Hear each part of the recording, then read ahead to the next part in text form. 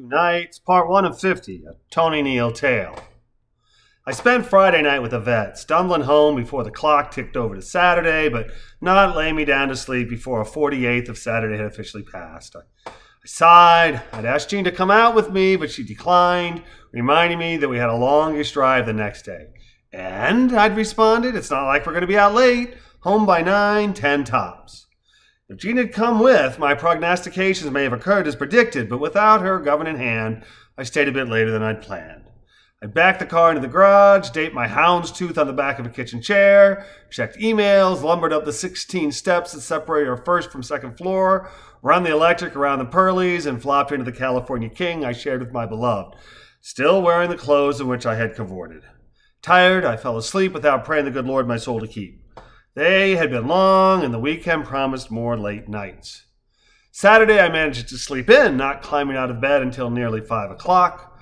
I reached over and pat Jean's arm, gently so as not to wake her, before sloshing my way to the sideboard of our waterbed, draping my legs over the edge and struggling a bit to rise up from its 19-inch above the floor height.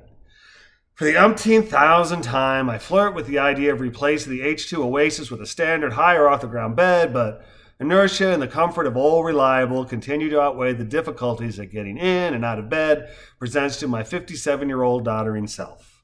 I managed to descend the 16 steps and get a pot of coffee started before hitting the powder room and then firing up the computer for a little work. Right until 6:30, I said to myself, then do a little stretch and strength and hit the bike around sunup. 5 o'clock somehow turns into 7:15, and Jean's feet on the stairs cause me to avert my eyes from the screen and watch as her long, lean, lycra-clad legs materialize from the heavens. "Hey, you're up," I observed, standing to greet her, the astuteness of my deductive reasoning resonating like Hercule Poirot. "Yeah, I said I was going to go at 8 o'clock. You going to do something before we go?" she asked, briefly kissing my offered lips. "Yeah," I answered, "going to stop here in just a second, get moving." I paused, tapped the top of the computer, and asked, "You want some coffee?" "Please." "Cool, I'll make you some. Just one mug full, put it in a to-go container?" "Sounds good, thanks." Jean goes back upstairs to gather her necessaries for OTF class and returns as the pot stops dripping. "George Bush died," she announces wistfully as her right foot hits the hardwood of the first floor. "Oh yeah, saw that on CNN. 41 went to be with Barbara." "That's, well, I guess not sad, but what, wistful?" "Yeah, it was time.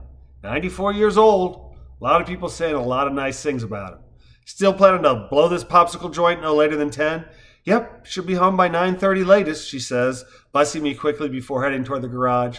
"Drive gently," I respond. "If I'm not home when you get here, I'll be right back. I'm going to go for a bike ride."